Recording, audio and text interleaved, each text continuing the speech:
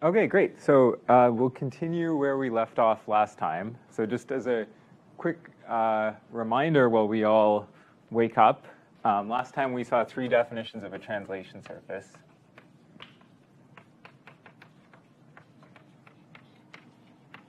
And of those, sort of 2 are going to be the most important. The first is that it's a Riemann surface with a holomorphic one-form on it, aka an abelian differential. And the second is it's a collection of polygons with edge identifications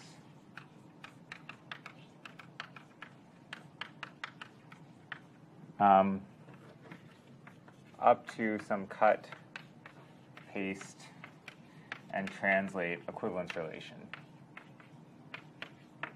Okay, and we saw lots of examples last time: square-tiled surfaces, the slit torus construction, and unfolding of polygons. So today I want to talk about the moduli space of all translation surfaces. So the moduli, of course, just means sort of parameter space, so just the space of all translation surfaces. And to start, let's just do a thought experiment. So say we have the regular octagon with opposite sides identification. Opposite sides identified. You can think, what can I do to this to get some other translation surface? Okay, like what, maybe a nearby translation surface. And the answer is pretty clear, actually. You want to wiggle the edges. So sort of perturb this to get a new acon in the plane. Let's think about how many ways there are of doing that. So I have 8 edges. But I actually can't change all of the edges independently, because they have to be identified in pairs.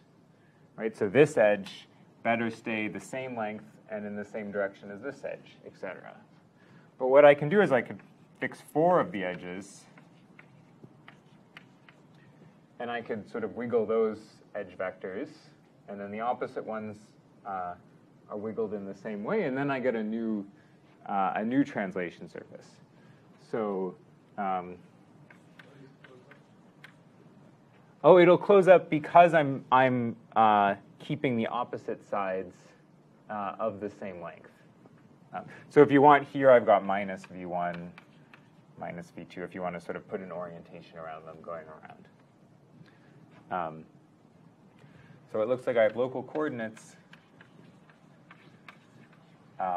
for a moduli space, and the local coordinates look like v1, v2, v3, v4 in C to the 4th. Okay. Now, these are only local coordinates for the following reason. If I change these enough, this picture will actually stop making sense. Okay, so let me do that before your eyes. Let's get rid of these. So maybe I'll take this vertex and sort of move it in here. Okay, so there's, different surface, and then I'll move it a little bit more. So I guess here this was v1, v2, v3, v4. So I'm sort of changing v3 and v4, and I'm not even changing v1 and v2. But let's just take this a little bit further. Okay, it doesn't make any sense anymore. So the local coordinates, because eventually the picture will stop making sense.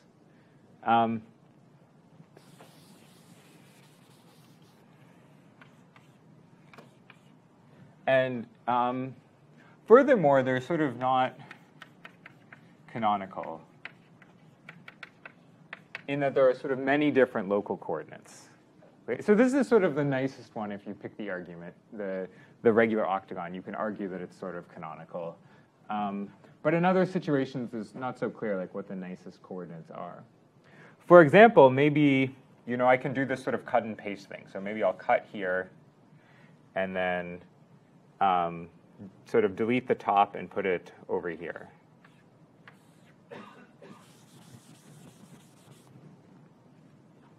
Okay, this is the same surface. And then maybe I have sort of local coordinates. This was V3, V4, I still have V1. And then I have this sort of new coordinate W.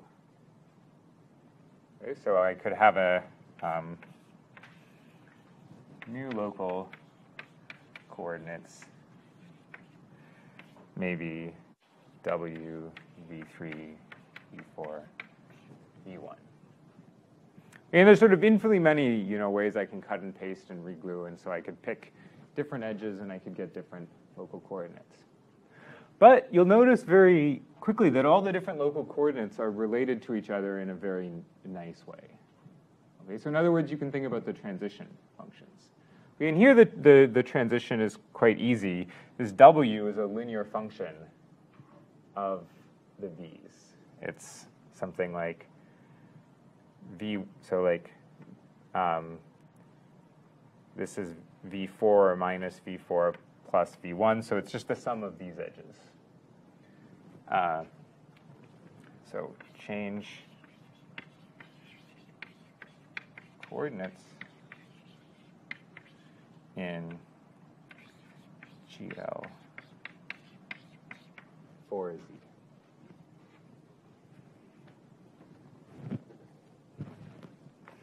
Okay, so does this example make sense? Because if you understand this example, you can understand the general picture. It's worth pointing out there is some content to saying these are local coordinates. There's something you have to believe, which is that when you just nudge the edges a little bit, you can't cut it up and reglue it into what it was before.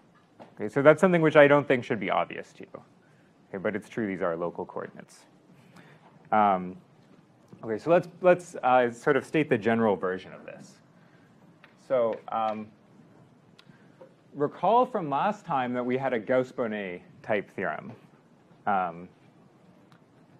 So recall, so there were sort of two versions of this fact. One was the number of extra 2 pi's of angle was minus the Euler characteristic. This was a version of Gauss-Bonnet. And an equivalent fact was the sum of the orders of the zeros of omega is 2g minus 2. Okay, and these were equivalent because we saw that a zero of order k, so that was z to the k dz, we observed this was up to scaling the pullback of dz under z goes to z to the k plus 1. So this corresponded to a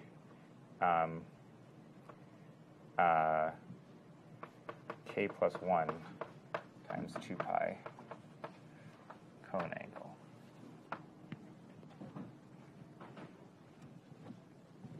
Okay, anyways, because of this sort of Gauss-Bonnet theorem, we're interested in partitions of 2g minus 2. Okay, so let kappa be a partition of 2g minus 2. So it's just some integers that add up to 2g minus 2. So for example, if g is 2, we have kappa equals 1, 1, or just a single number 2. And these corresponds to the two possibilities we talked about last time, that in genus 2 you can have 2 cone angles that are 4 pi or 1 cone angle at 6 pi. And in genus 3, you can have similar, you have a bunch more possibilities, but it's quite similar.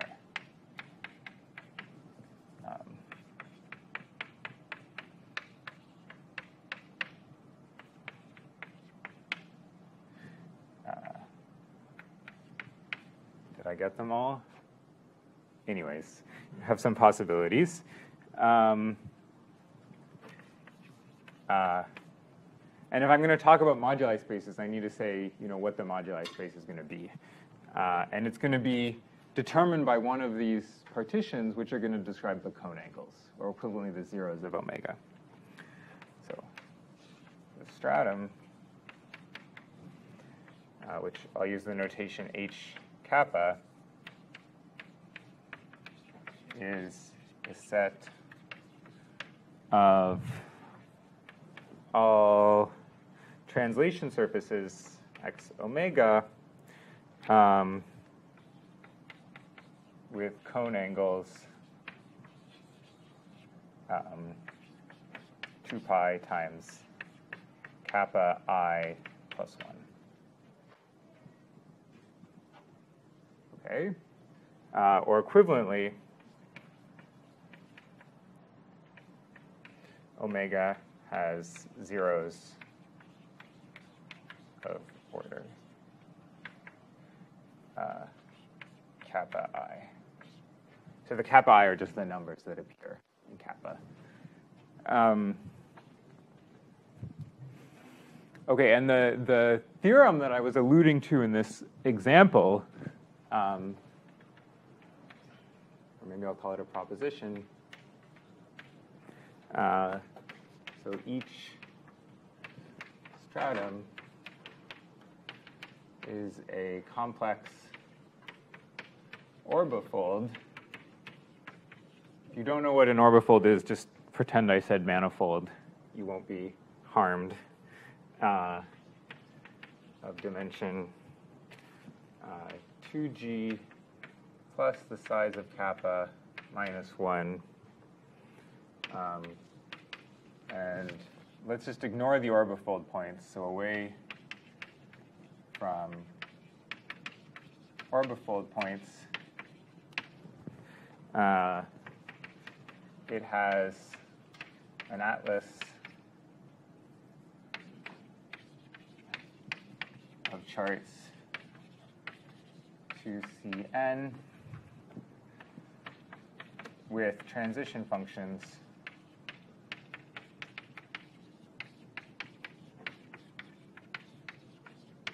in GL and Z.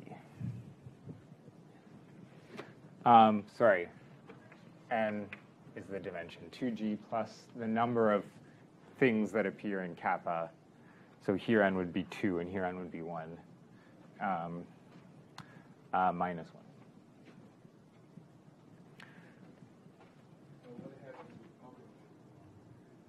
1. The same thing, you just have to keep in mind the orbifold points. So this is a very mild kind of orbifold that has a finite cover, which is a manifold. So if you add a little bit more data to what's called rigidify the moduli problem, then the orbifold points go away, and then it's just a manifold. And so the orbifold points are not at all scary. They, you can sort of wave them away very easily. Other questions? The absolute value of kappa is the just number of terms. So here, that's 4, 3, 2, 2, 1. Okay, as will be clear in a moment. So one point of view is that these local coordinates are provided by edges of the polygon. But I want to try explaining it also from a different point of view. So coordinates are usually edges of polygons. So in other words, they're complex lengths. But I want to rephrase that. So that's so if I have an edge gamma, I can think of gamma as giving rise to a homology class. But the two vertices at the different ends of the edge aren't necessarily the same point. So in fact, it's a relative homology class. So sigma equals set of cone points.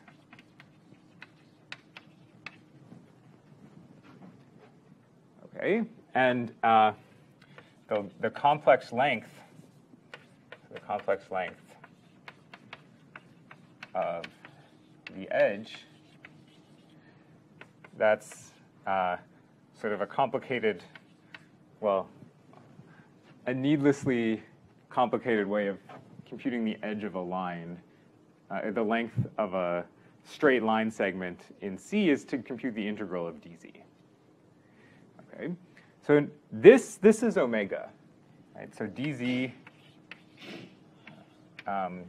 is the abelian differential. So these are what's called relative periods of the abelian differential. Relative because I'm using relative homology classes, as opposed to absolute homology classes if I was using the usual homology groups.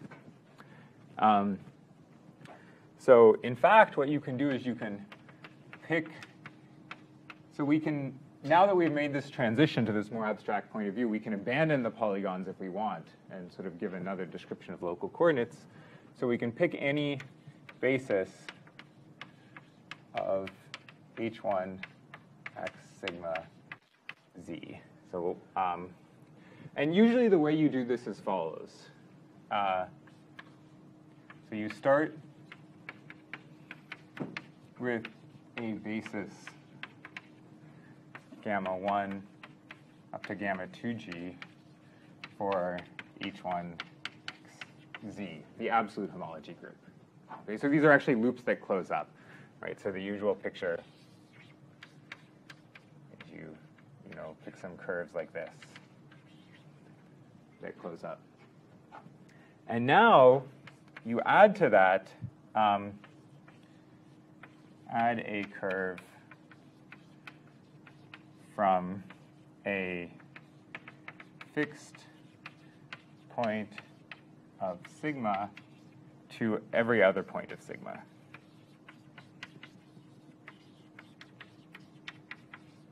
So in other words, I have a bunch of points in sigma, and I just pick one to be my favorite, and then I just pick any curve I want.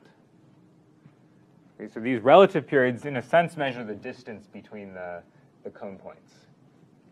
And then altogether, I get a basis for the absolute homology group, and the coordinates are just these relative periods. Okay, and this explains why the dimension is what it is. Wait, why the dimension is what it is, because I have 2G absolute homology classes, and then I need to add the number of cone points minus 1 relative homology classes.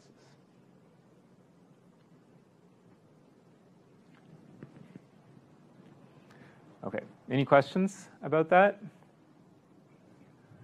Could you just say that again in terms of this picture? In terms of this picture? Yeah. Yes. Which ones are the generators? Which are the curves you're at? So this isn't a very good example, because here there's only one cone point. So you can't distinguish. But let's do another example. Maybe let's do one of these examples with the slit torus construction.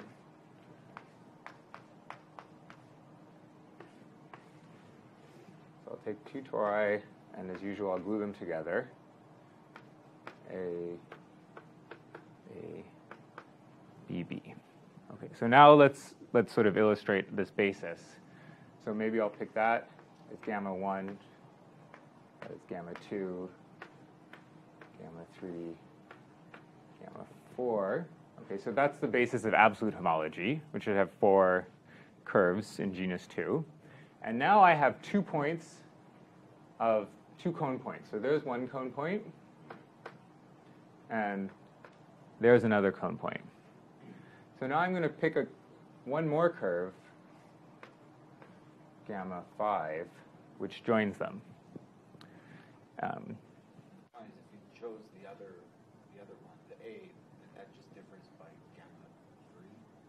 Oh, if I had picked, no, A and B are the same length here, because it's a slit. They actually, A and B here give the same relative homology class. Right. They're homologous.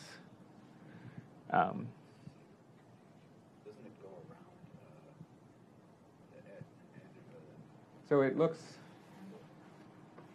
like this. Here I have sort of gamma 1, gamma 2, gamma 3, gamma 4, and then two singularities, gamma 5.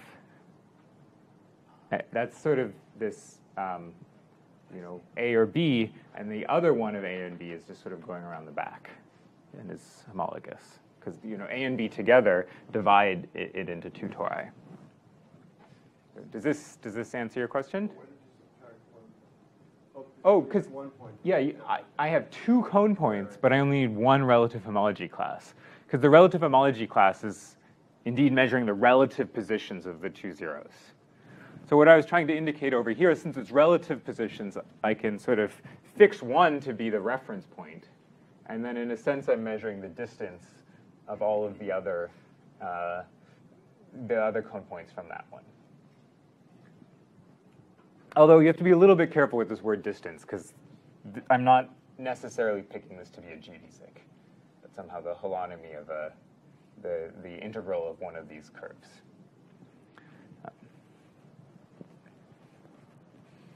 Okay.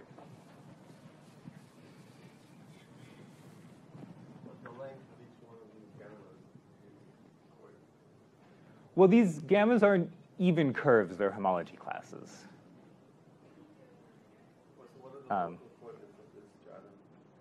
They're the integrals of omega over these homology classes. So the length that those curves have in dimension. Well, it depends on how I pick the curves. So yes, in this example, it's the lengths.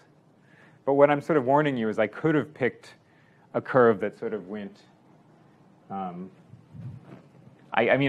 could have picked any basis that I want.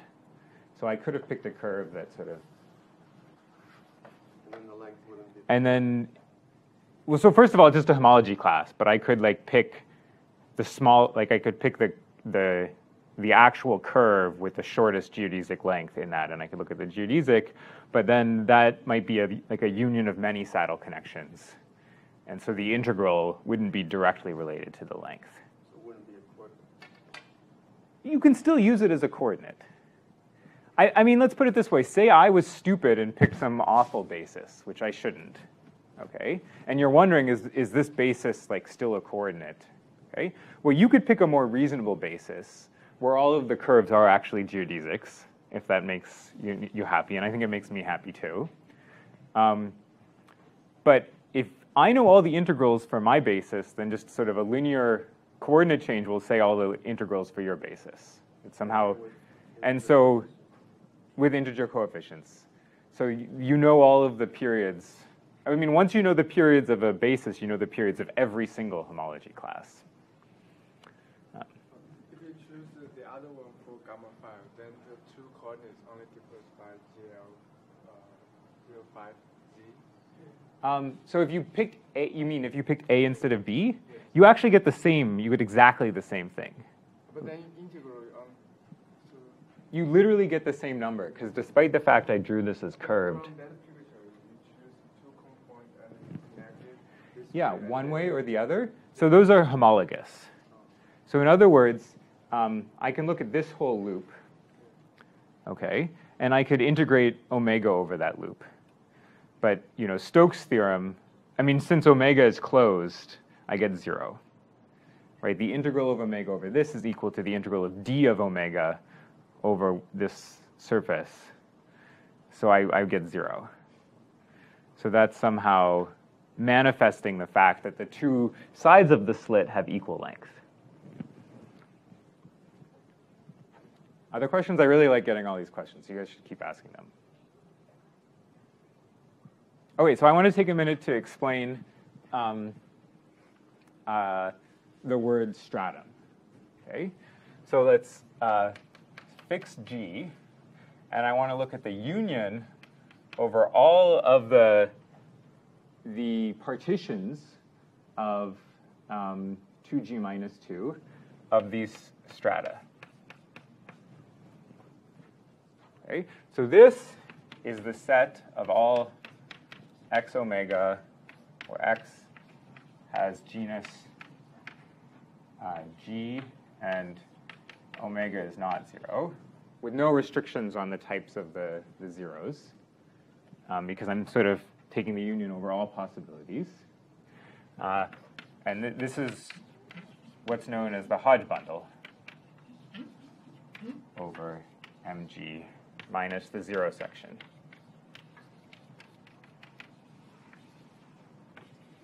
Okay, and so here mg is the moduli space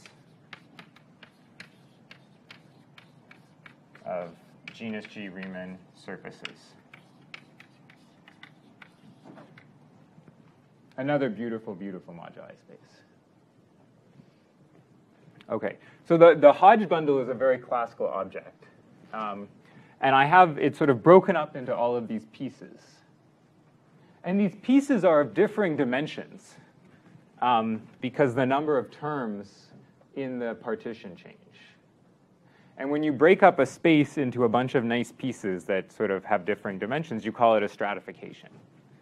So this is a stratification of the Hodge bundle, and that's why you call the pieces strata.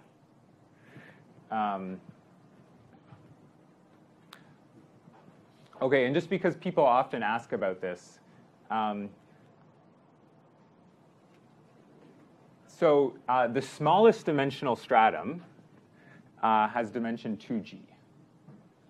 That's when sort of there's only 1 0. mg has dimension 3g minus 3. So the smallest dimensional stratum doesn't even have a chance of projecting onto all of mg. The biggest dimensional stratum, so maybe I'll just write this out, because it's just, not strictly speaking necessary, but it gives us a feel for what's going on. Smallest stratum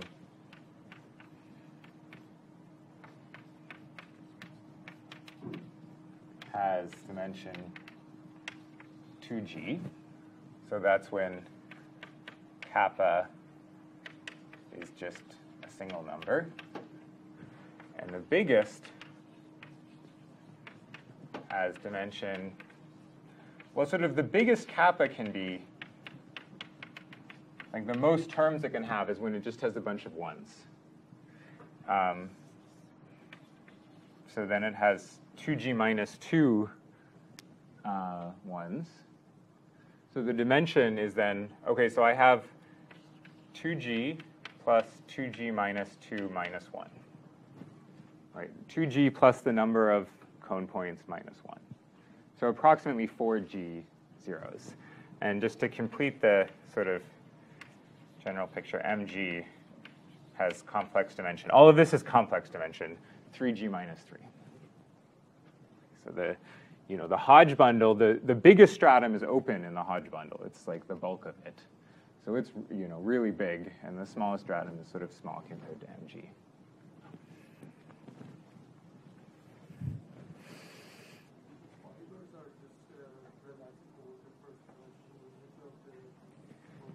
No, the fibers are quite complicated. So the stratum, right, lives over mg. And the sort of projection map is you just forget the differential. The fibers are sort of complicated. Yeah. Both the absolute and relative periods can change in the fibers. Yeah, and the fibers, even their sort of topological type can vary. Even over a fixed stratum. Yeah, I think so. It's sort of, well, the real answer is we don't have a good understanding.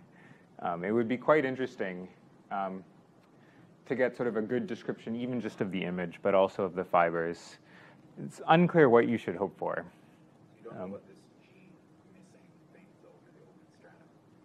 Oh, no, the open stratum that map is onto. It's onto, but the fiber is G-dimensional. Yeah, so you're missing this sometimes called the discriminant locus, the sort of multiple zero locus. And I don't think we have a great understanding of exactly what that looks like. It's some sort of subvariety. I'm not sure exactly what you would want to know. But anyways, I personally can't tell you much about what. It just moves the zeros of the Yeah, it's somehow moving the zeros of the form, but that, everything about the form changes as you do that. I mean, the generic picture is kind of understood in projector has several variety structures. Yeah, everything in sight is an algebraic variety. No, it's not. It's not a proper map. So the image is not a. Okay, I'm not actually 100% sure about that, but the map is not proper. Sort of zeros can come together and coalesce into a higher order zero, or in other words, cone points can coalesce into sort of a cone point with larger cone angle without the surface degenerating.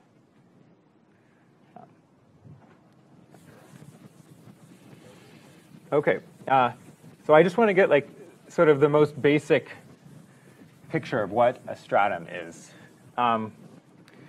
And probably the most basic question is whether strata are compact.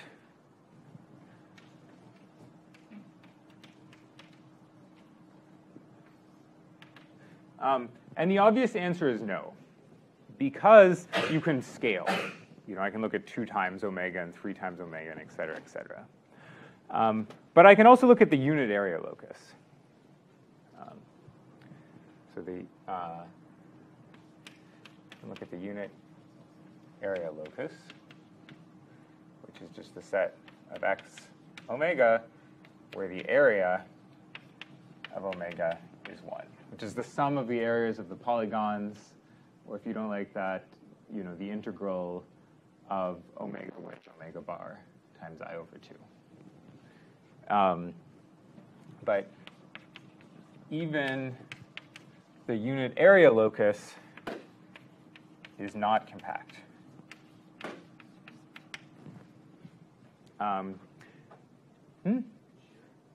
Well, shearing doesn't always sort of degenerate.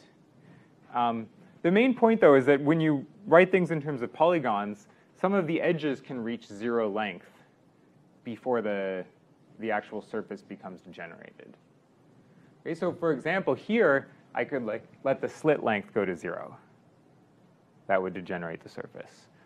Or, I mean, there are more complicated things you could do. You could somehow let the slit length go to 0 and shrink this torus, but increase this torus at the same time.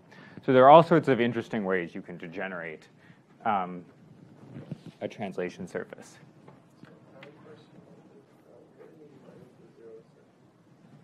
Oh, yeah, a translation surface by definition requires the differential to be non-zero. Not identical. Not identically 0. Yeah. Okay. But is this the definition of a Hodge bundle, or what is this? No. I'm saying the Hodge bundle is by definition the locus of all x omega. All of them. All of them. Not just the non-zero ones. The 0 section is, you know, just the set of x comma 0. So what I'm saying is the union of the strata is the Hodge bundle, which is all x omega, minus the 0 section, which is the x comma 0. Over x, you look at the global section of the canonical function. The 0 point is the 0 point.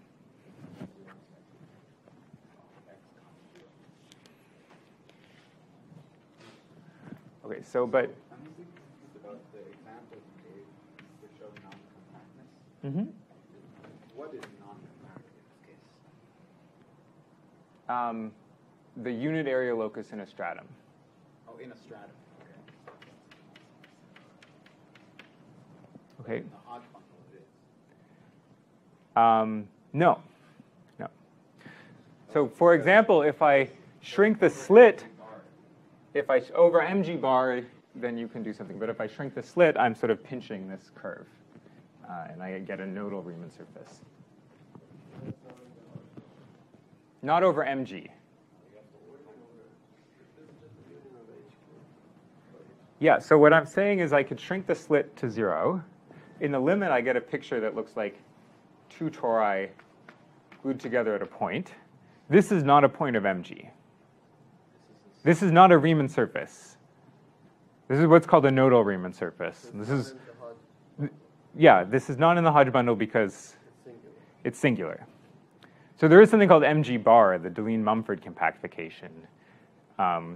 And you know, this nodal Riemann surface lives in mg bar, but it doesn't live in mg. And if instead of x comma omega, you when I asked it, the metric, like omega squared, you forget about the north. Yep. That it's just like some simple quotient of this thing. Yeah, that would be the quotient by the S1 action. So there's an S1 action on each stratum where e to the I theta acts on x omega by just rotating omega. And sort of this rotation obviously doesn't change the flat metric, but it sort of changes the choice of north. So if you quotient by this S1 action, you get the space of cone metrics with trivial holonomy, which isn't quite a translation surface because you don't have a sort of choice of north, or you don't have sort of an atlas of charts to see with transition functions being translations. How is that related to the line bundle of the square of the canonical one? How is this related? Yeah. Is it different? It's just different. This is still different, right? Because this is even smaller than So that thing is the bundle of abelian differentials. You're asking about the bundle of quadratic differentials, which is even bigger. So it's sort of in the other direction.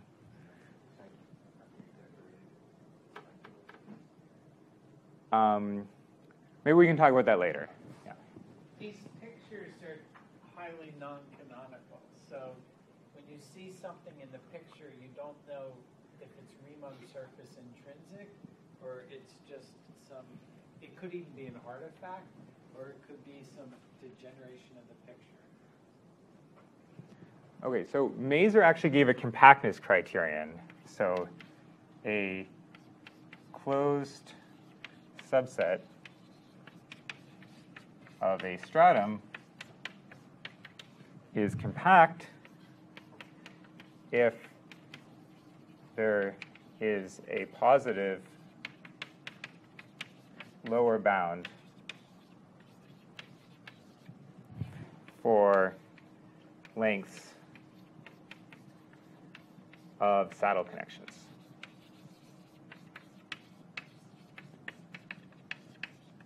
So remember, a saddle connection is just a straight line segment joining two of the cone points. You think of it as an edge in some polygonal representation. So this is a fairly concrete compactness criterion. And it also clarifies that you can think of there being two sources of non-compactness. One is the saddle connection might join two different cone points, at which point when that gets small, you're not necessarily degenerating the surface, but you're sort of degenerating the differential because two zeros are colliding. But also the saddle connection could join a zero to itself. And if that's getting small, then it's really the whole surface degenerating, not just the abelian differential. Okay.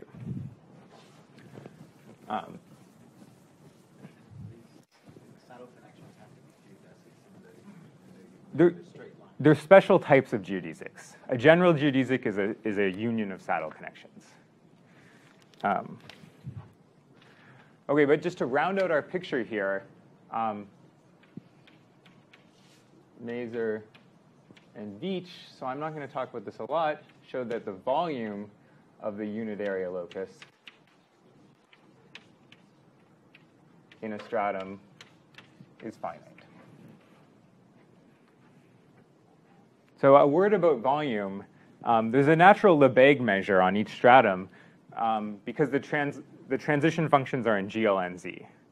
And the determinant of an integer matrix that's invertible is 1 or minus 1. So there's a natural sort of volume form. The whole stratum under that is infinite because of the rescaling the surfaces. Okay? But there's a way of modifying that to get a measure on the unit area locus. And with respect to that measure, the strata are finite volume. So you think of a stratum as being some sort of object,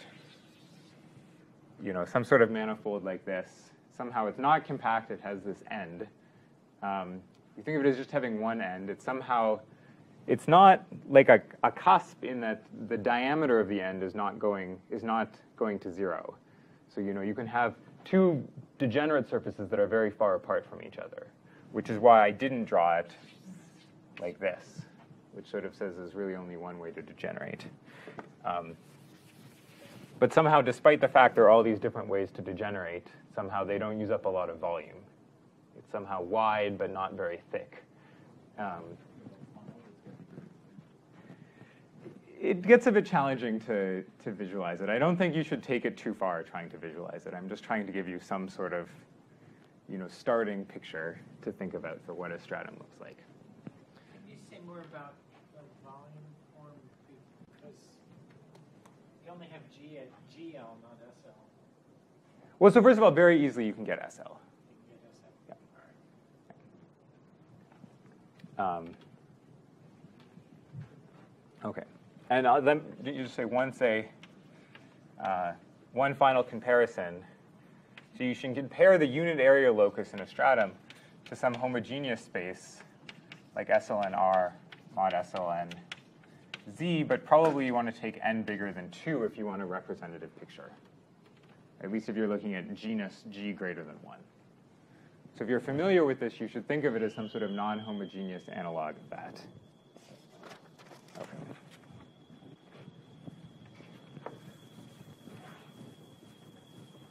So that's sort of the introduction to strata. So now we get to the star of the show, which is there is a GL2R action on each stratum. And it's the easiest action there is. So if G is in GL2R, then G times x omega is obtained by acting linearly on polygons.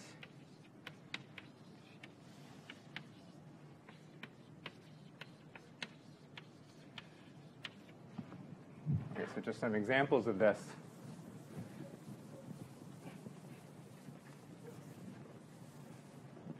So the easiest surface is this square torus, and I could maybe act on it by 1, 1/2, 0, 1, and that has the effect of shearing it over a little bit. And you keep the same edge identifications. Similarly, I could take 2, 0, 0, 1/2, and act on the square torus and get sort of a stretched out square torus. So this is really, really an elementary thing. All you need to know is that if you apply a 2 by 2 matrix acting linearly on R2, parallel vectors of the same length go to parallel vectors of the same length. So you can keep the same edge identifications. That's the only thing you need to know to define this action.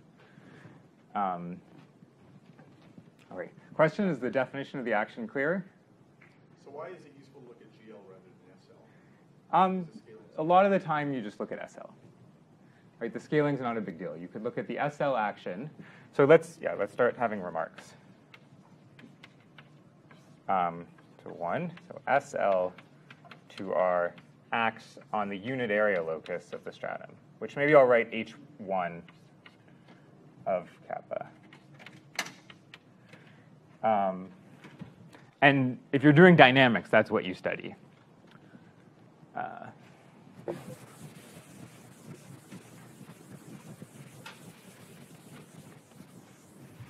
Okay. 2. So if I look at cos theta, sine theta,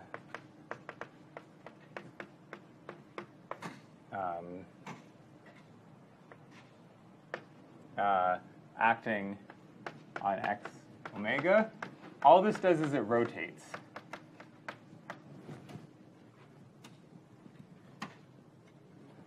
But so typically, if I act on a translation surface, I'll get a new translation surface on a new Riemann surface. So usually it's changing both the Riemann surface and the differential. Okay? And the final comment is you should think of this as some sort of transcendental thing. This, the strata are varieties, they're complex manifolds. This action is somehow not respecting the algebraic structure or even the complex structure. Only conformal matrices that will keep the same. Yeah, it's only the conformal matrices, which are just the rotation matrices, oh, and the scaling matrices. So if you act by twice the identity, that just multiplies the differential by 2. Why is there an action on the stratum? Oh, you mean why is it on the stratum and not just the whole Hodge bundle?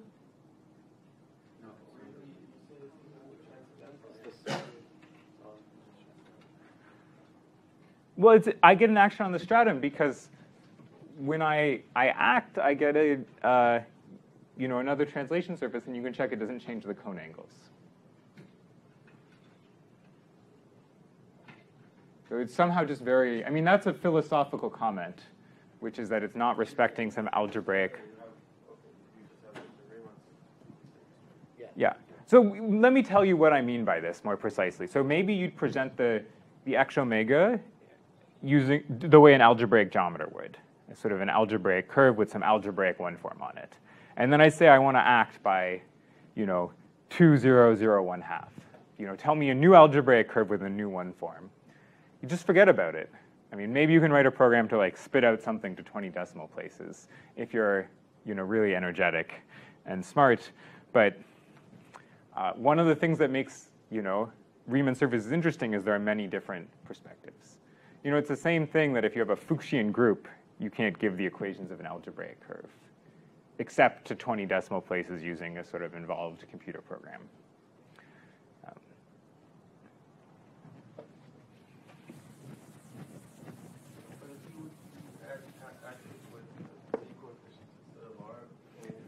Wouldn't help at all. No.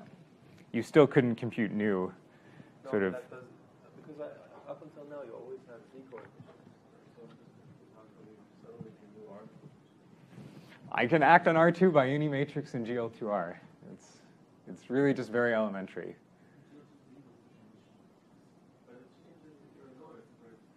Yeah.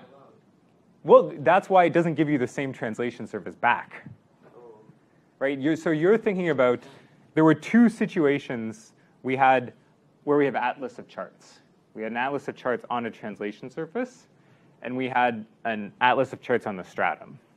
Okay? But this is just sort of orthogonal to both of those discussions. This is, I give you a matrix and a translation surface, you get a new translation surface. I think the GL2Z was about coordinate changes. Yeah, that was about coordinate changes for coordinates on the stratum. Okay. But actually, good lead-up question to what I was going to do next. So I want to think about the stabilizer in SL2R of the flat torus,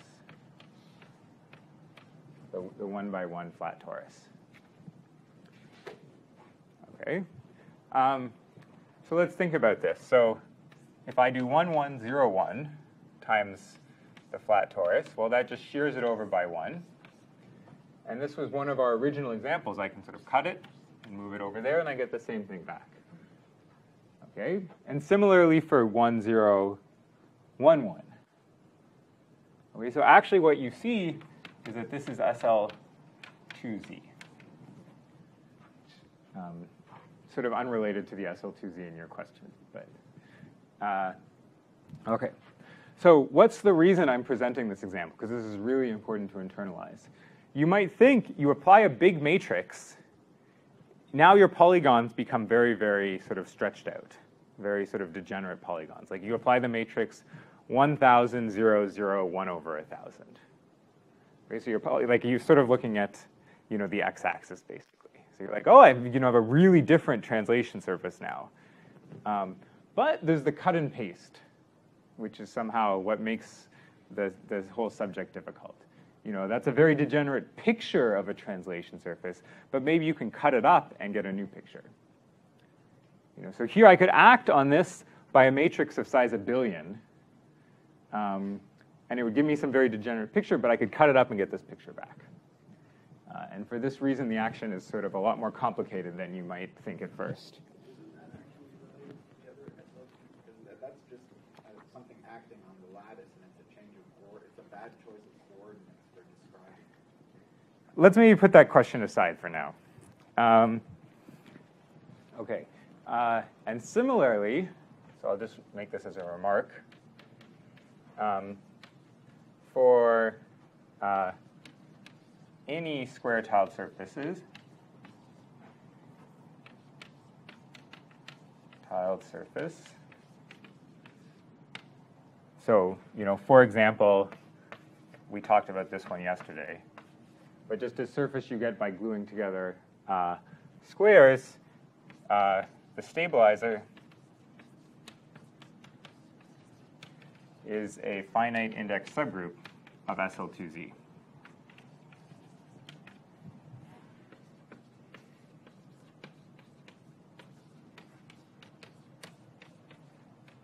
So you can prove that as an exercise if you want something to do.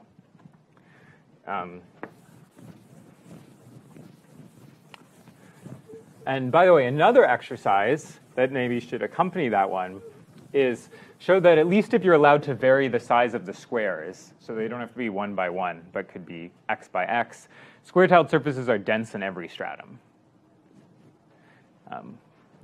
So the combination of those two exercises will give you a little bit of insight.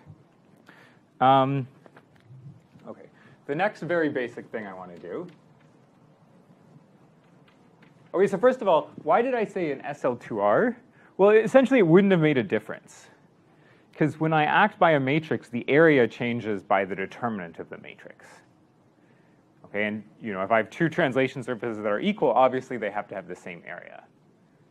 So the determinant had to be 1 or -1 anyways. And to be honest, if I was less lazy, I would write GL2 plus to say the positive determinants in the positive determinant matrices in GL2, because that's usually what you want to work with.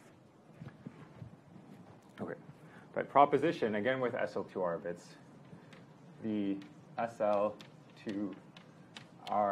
orbit of any x omega is unbounded.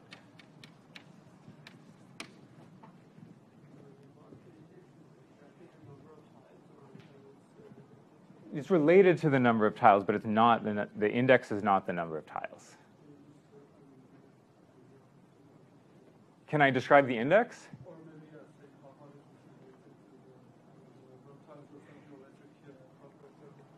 The index is at most the number of square-tiled surfaces there are in that stratum with the same number of tiles. But now I'm giving you hints for the exercise. So let's get back to this. Does anybody have an idea about how to prove this? Why should the SL2R orbit of every surface be unbounded?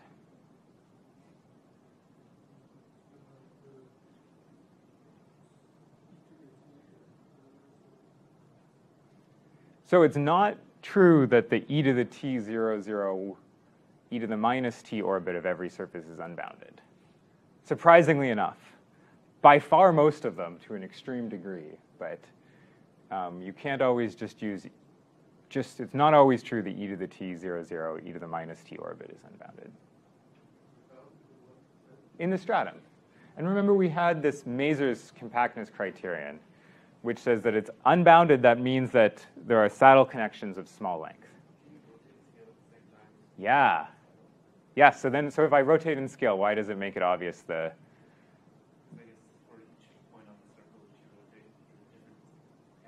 Yeah.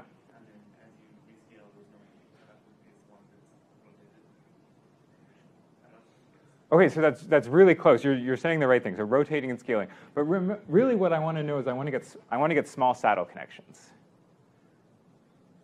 to know that I'm not compact. I want to show that for all epsilon, there's something in the SL2R orbit with a saddle connection of length less than epsilon.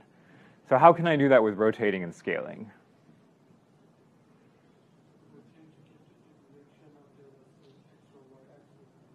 Yeah, so rotate so that you get a vertical saddle connection, and then shrink that saddle connection. I mean, essentially, just take any saddle connection, you can shrink it with GL2R. So proof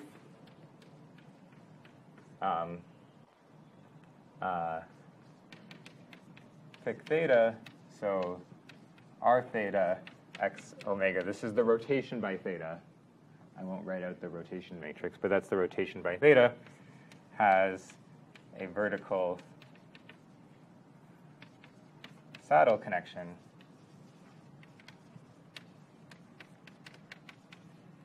and then consider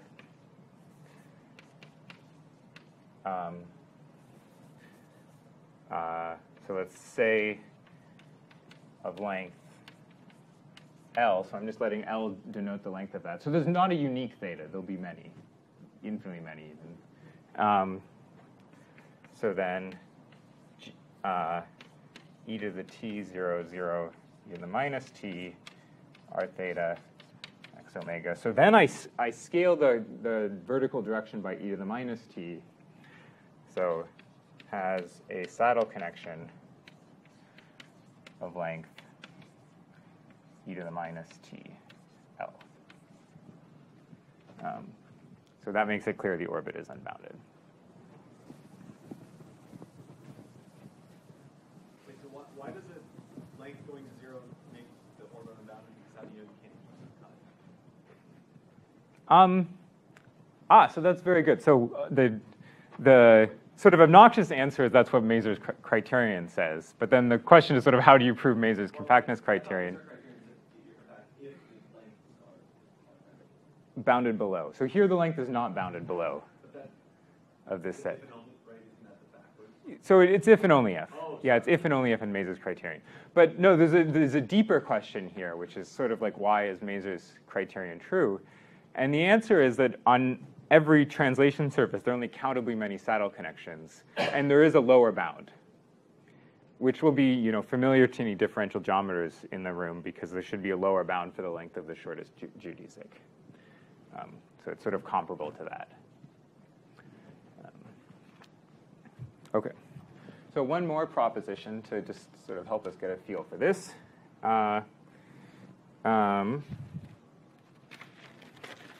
So the stabilizer gamma in SL2R of any x omega is discrete,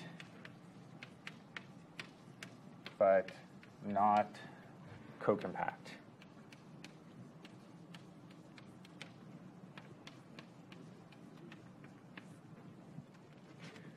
Okay, so a subgroup of SL2R is discrete if there's no sequence of matrices in it that converges to the identity matrix. Okay, and the proof of discreteness is pretty easy. So discrete, since if G is sort of close to the identity matrix, then x omega and G times x omega have different coordinates. Right? Edges of the polygons give local coordinates, and if I act by a matrix, I have different coordinates. Right?